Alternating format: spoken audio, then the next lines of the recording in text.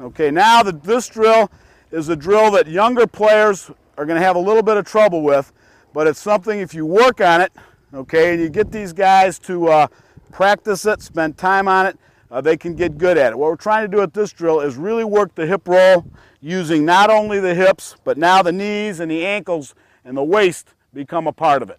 Okay, I guess the waist is a part of the hips, but sometimes when you talk about hip roll, they might not understand that, so we talk about bend at the waist. Bend at the waist to get hip roll. Okay, but it's got to be a combination of all three: knees, ankles, and waist. All right, now what we're going to do on this drill is you're going to line up about 5 yards apart.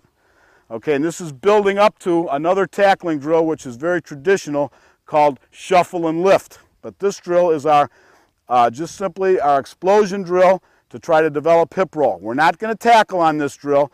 We're just going to get the hands inside just like we did on the drill we just had, and we're going to, on contact, roll the hips and try to get the player up in the air as high as we can get them.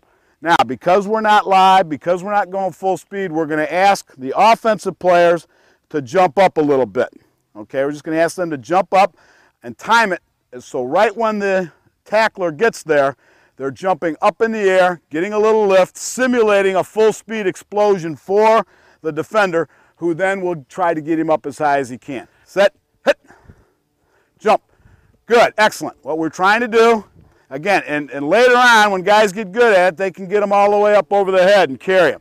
But right now, as the young players, the upper body strength probably is not there for that. The big thing is we want to get them hip roll and get them moving and keep them in the air for a while as they drive them. Okay, you go ahead and try it. Let's see how you do, Ty.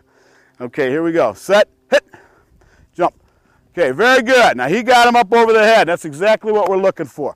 You're getting real nice knee bend. You see how we created good knee bend and hip roll with that? That's an excellent drill.